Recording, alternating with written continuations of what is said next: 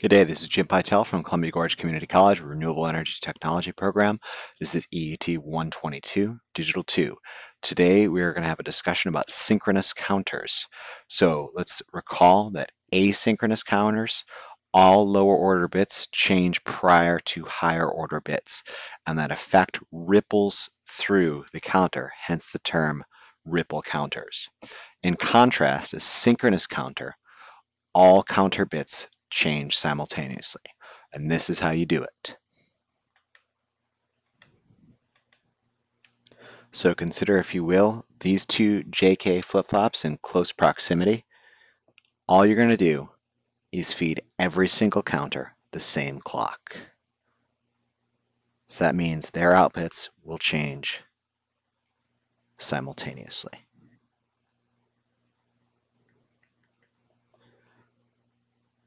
So every counter, as we've discussed previously, has a delay, and it's the same delay that accounts so everybody changes at the same time. The trick is how you set up the J and K for each stage. Sometimes you want it in toggle mode, sometimes not. For our 2-bit counter that we've just drawn right here, let's go ahead and put our first stage, Q0, always in toggle mode. So the output for Q1, the MSB, we only want that to toggle when the output of the LSB, Q0, is high. So how we do that is just feed the output of the first stage to the JK inputs of the second stage. Let's go ahead and draw a timing diagram to illustrate what I'm talking about here. So if we've drawn our clock to look like this, where our positive edges, we're going to go ahead and highlight those. And I'm going to use this right here to indicate when those positive edges are occurring. Because again, we're dealing with a synchronous counter. Ideally, all inputs should change simultaneously on those positive edges.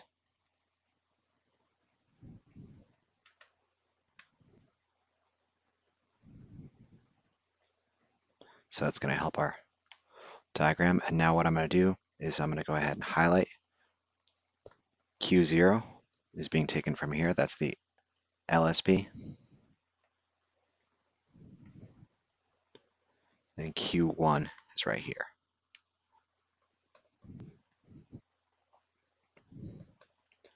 Okay, so our LSB, it is constantly receiving a toggle signal, but we are going to account for the delay this time. So it's at 0 and it's going along and it receives a positive edge and it's in toggle mode, but there occurs a delay and it toggles right after that delay. Same thing here, the next positive edge, it toggles, but it toggles after the propagation delay. Same thing again here. Toggles after the propagation delay. So now Q1, at this positive edge right here, it is not receiving a command to toggle, because notice how Q0 is still at 0. It is not at 1. So it's going to go along and stay at 0. But at the next clock edge, Q0 is at 1, so it's going to toggle. But we have to account for that delay. The same delay, again, because we're using the same type. And again, at this next one, it is not receiving a toggle command because Q0 is at 0. And it's going to go like that. So what we've done here is there exists a delay for every single stage, but the delay is the same. So you get these simultaneously transitioning. You never get a point where it's rippling through. Notice how it goes cleanly. I'm going to go ahead and remove some of these arrows here. From 0, 0 to 0, 1 to 1, 0 to 1, 1. And if we kept on going to this thing, it would recycle to 0, 0 and start counting back up again. So notice there is no, whereas previously in our asynchronous counters, there was a brief window of time where it was 0, 0 right here. We don't have that problem with synchronous counters anymore.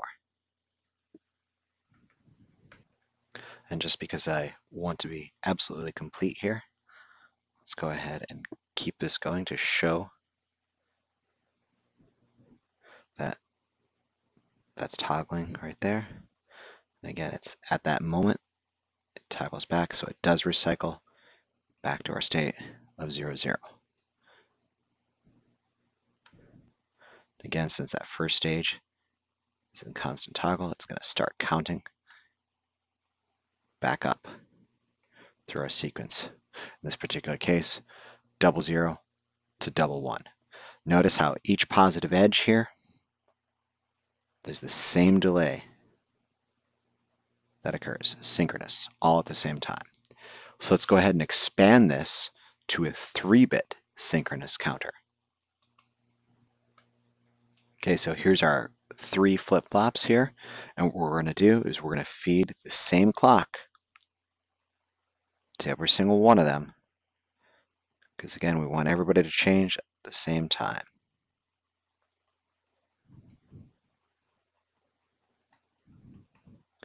We know that our first stage is constantly toggling. We know that our second stage, JK inputs, are the output of the previous stage. And that's where Q0 is.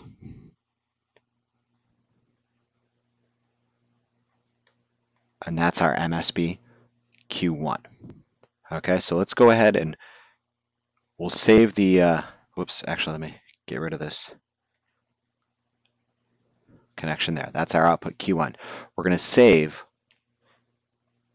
the inputs for the third and final stage here, the MSB, for later. Because again, anticipation is part of showmanship. You should start thinking about this.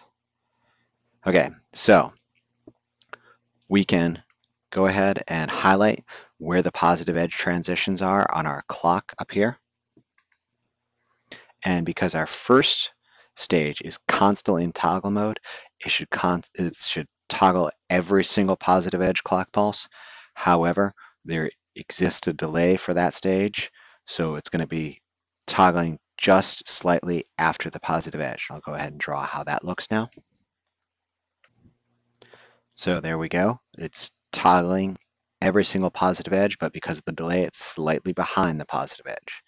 The next stage, Q1 here, is going to go ahead and toggle on the positive edge of the clock pulse with the inherent delay anytime Q0 is high. So it's going to miss this one because Q0 is not high, but it will toggle here because Q0 is high, but there's an innate delay, and it's going to go along like this. Innate delay, misses it, toggles, but with a delay. Toggles, but the delay. Okay, so now, knowing what we know about our digital sequences, Q0, Q1, Q2. Q2 should change from 0 to 1 only if Q0 and Q1 are 1. And notice the dramatic pause I use there, and. So it stands to conjecture that the next stage, the third stage, Q2, should toggle only when Q0 and Q1 are 1. Okay, so graphically, we would expect it to still stay at 0 all the way through here. Okay, but now in our binary counting sequence, we've gone from 0, 0, well, 0, 0, 0, 0, 1, 0, 1, 0, 0, 1, 1. And now we want to progress to the next stage after 0, 0, 1, 1. So we've already reached 3. We want to transition to 4. It's going to toggle right there. Okay? So now we're in 4. So when did it toggle? When Q0 and Q1 were 1. So we can implement that. Let's go ahead and make this a little cleaner. When Q0 and Q1 are 1.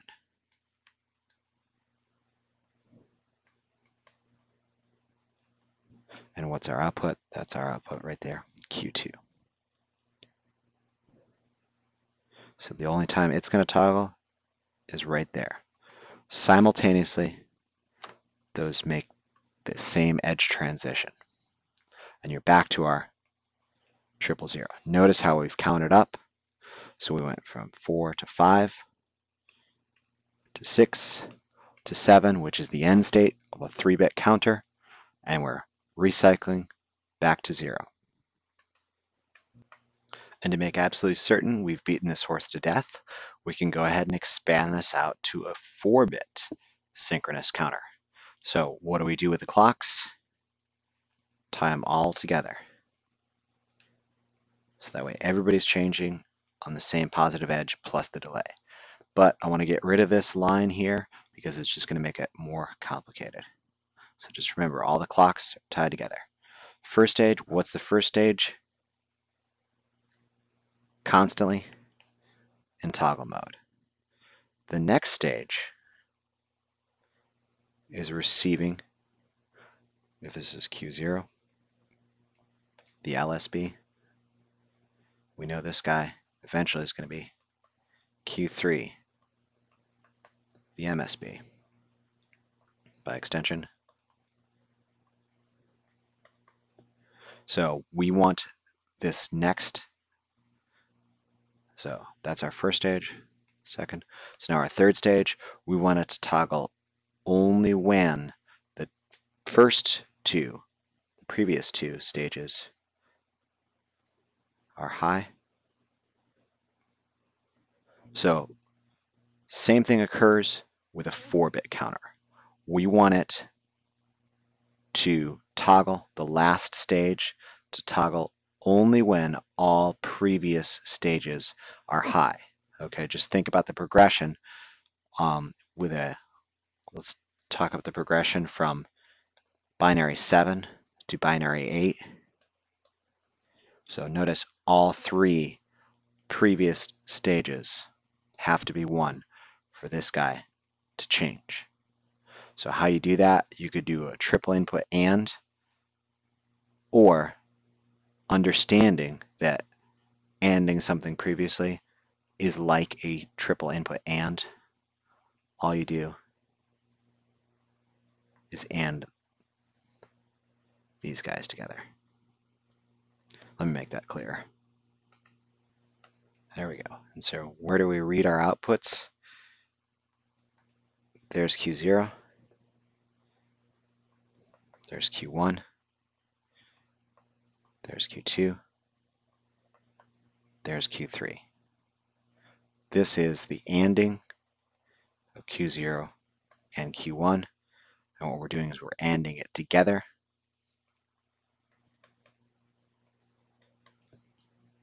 All 3 of these guys need to be high for this stage to toggle. Okay, so a timing diagram should be relatively easy to draw, albeit very exhausting. So Q0 is going to toggle every clock pulse with our delay. Let's go ahead and actually put our delay in there though.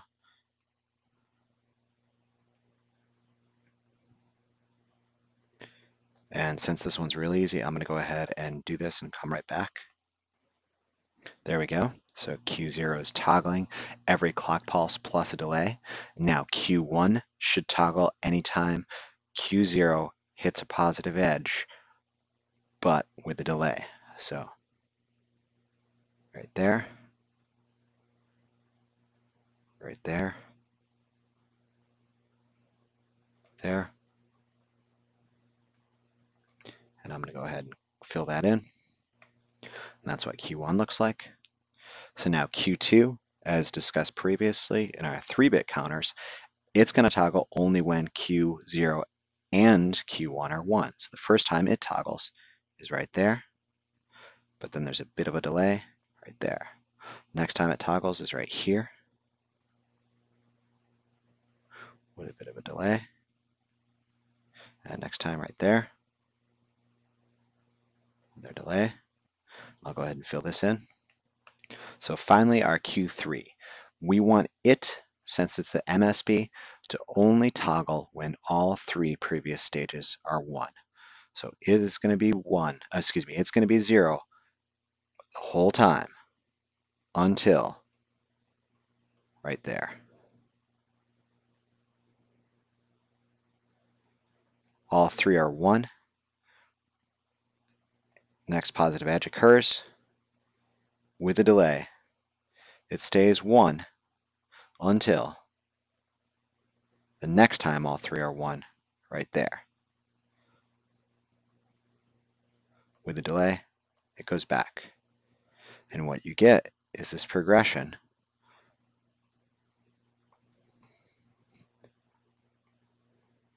and I'll save you the unnecessary gory details. So we've changed from 7 to 8. I'm doing this for a reason.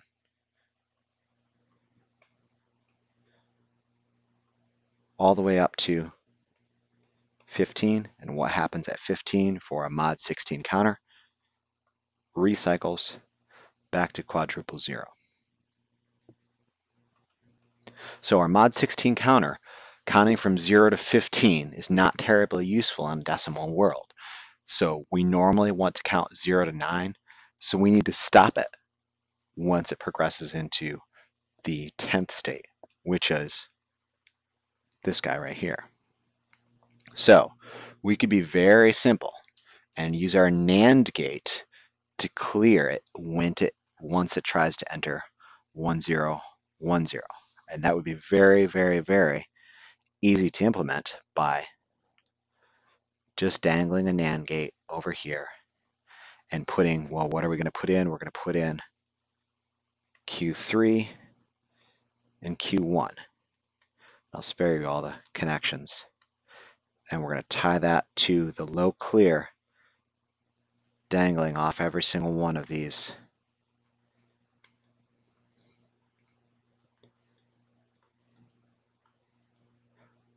And what that would do is it would instantly force you into a clear state.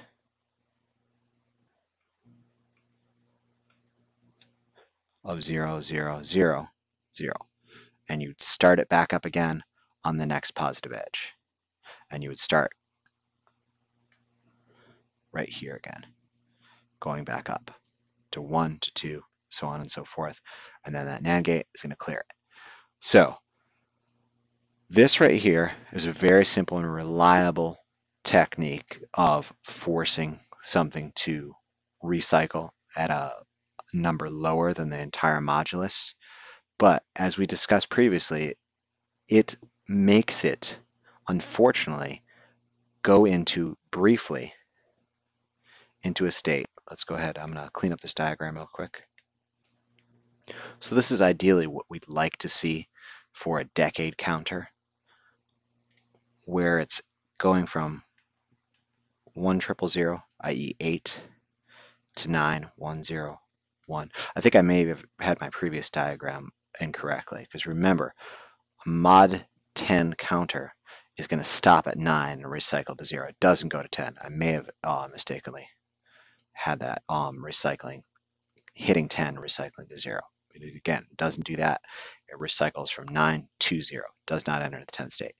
And again, ideally, we should have this clean transition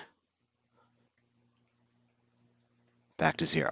But remember this NAND gate from our previous discussion there?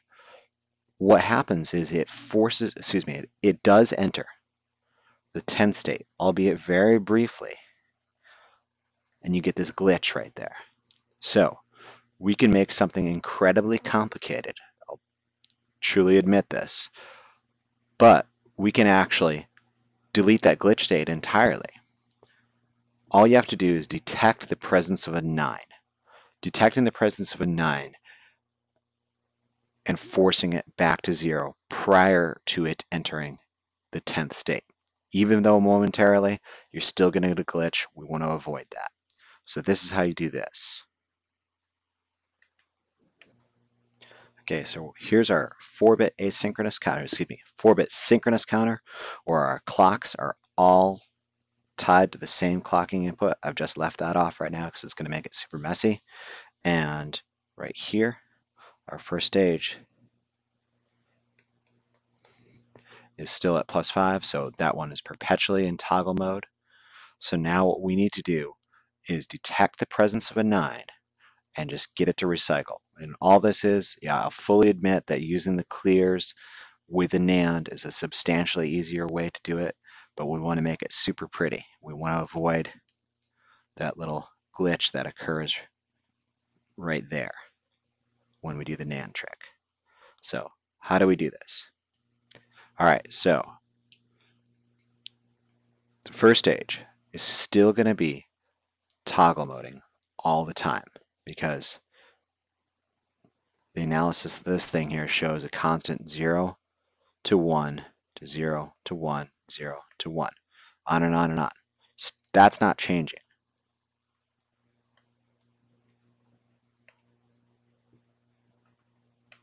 But now the second stage, Q1, it's not necessarily toggling with any repeatable pattern or a previously repeatable pattern. Notice it was 0, 0, 1, 1, 0, 0, 1, 1, 0, 0, 0, 0. Okay, so there's something going on here that we've got to account for. So notice that Q1, that stage is only in toggle mode only when Q0 is a 1,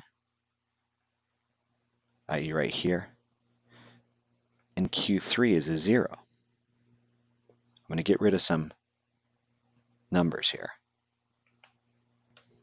So the next occurrence of it toggling, right there and right there. Notice again, Q3 is 0. Q0 is 1. The next time it toggles, right there and right there, right there, and right there, and up to our final one. Well, it's not going to toggle right here because Q3 is now 1. So I admit it takes a little bit of forethought to see those patterns. Okay, so now what we could do is just, well, I'm going to put everything all into a,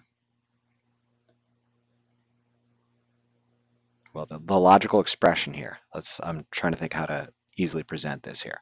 So when this toggles, when this stage here toggles, we want it to toggle when Q0 is 1 and Q3 is 0. So why not just negate Q3? We don't really need an inverter. What we can do is use this guy right here. That's already not Q3. And this is how this looks when it's all hooked together. So we've disconnected the direct feed of the output Q0 to the toggle inputs of stage Q1. And what we've done was put an AND gate there where we're ANDing Q0 with not Q3. And those are our toggle inputs now. Our second stage hasn't changed, Q2, our third stage, hasn't really changed a lot because it's still toggling 4 zeros, 4 ones, 4 zeros, 4 ones. So we could still, oh, excuse me, before I say that, I'm mistaken on that one. what I mean to say, it's still toggling when Q0 and Q1 are simultaneously 1. That's what I meant to say. Because I'm going to go ahead and remove our X's from our previous analysis, because the only time it toggles is when the two previous stages are both 1s. So notice it toggles right there and right there. So what I mean to say was basically we can AND the previous stages for the toggle inputs for the third stage. And that's going to look like this. That's just a simple connection between those guys. I'm going to draw that in black though. Okay, final one here. Oops. Okay, so the final stage here only toggles twice. So Q3, like I said, only toggles twice. When does it do so? Right here and right here. So when all three are simultaneously high, or when it itself is high and Q0 is high. So what we have to do is just do a little bit of a feedback arrangement here within summing, think about this. Here's an and here's an or. Here's another and you're oring in between them. And what does that sound like? Come on, guys. Digital 1. It's the sum of products. It's ors, one or with two ands feeding it. And what that looks like, what its toggle mode is going to be, it's again all three previous stages, because you're ANDing and ANDing and ANDing. That's accounting for this one. And then we're ANDing another time when itself is high,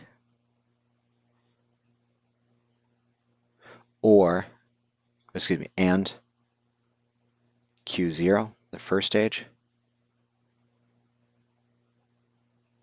And now, finally, we get to put our OR in there. And that is its toggle mode.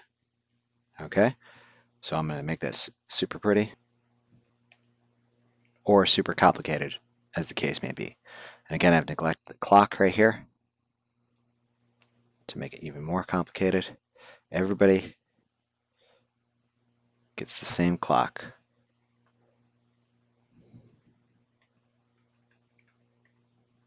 And all this arrangement does, it just prevents you from going into a glitch state right there, just by tricking when each individual flip-flop goes into its toggle mode. Okay, let's wrap up this discussion of synchronous counters with a discussion of the 74163. And this is a synchronous 4-bit counter with some especially cool features on it. Okay, your Q0s through Q3s, that's your output. Nothing special there. It's going to go from 0 to 15. But there's this special output right here called our terminal count, and it's RCO. What happens with the terminal count there, that one goes high once it's counted up to 15. And what the use of the terminal count is when you start cascading counters. So this counter has reached 15.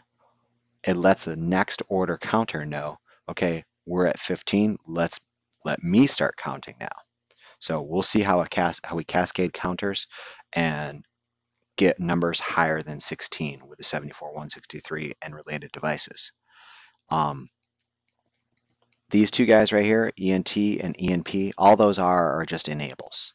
So they both got to be high for it to be enabled. Nothing special about those guys.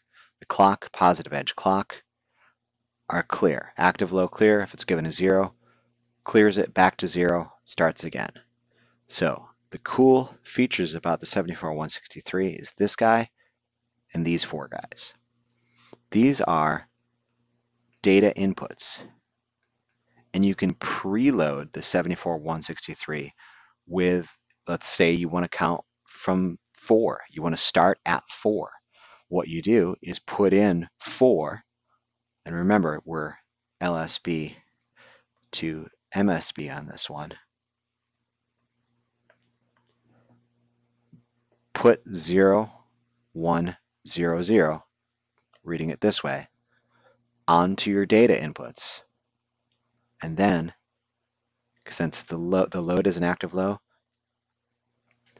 give it a little low, and it starts at 4. Enable it, and it starts counting up from 4. So all those things is just a preload, and you can put whatever you want to on this one. You want to start it out at 15. You want to start it out at 7. Whatever you want to. All you have to do is give an active low load. If you haven't given an active low load command, all that data is going to do is just hang out there and do nothing. So it's going to start from 0, count to 15, back to 0, up to 15, until you give it an active low load, and boom. Whatever it was, it goes to, in our particular case, 4, and starts counting up from there. So just some pretty neat additional features to this particular synchronous counter. Long story short, synchronous counters, every flip-flop gets the same clock. All bits change simultaneously. And there are cunning ways, i.e. this super complicated mess right here, to trick individual flip-flops to toggle at certain times for a decade counter, and very simple methods using our NAND gate right here. The complicated method avoids the glitch state.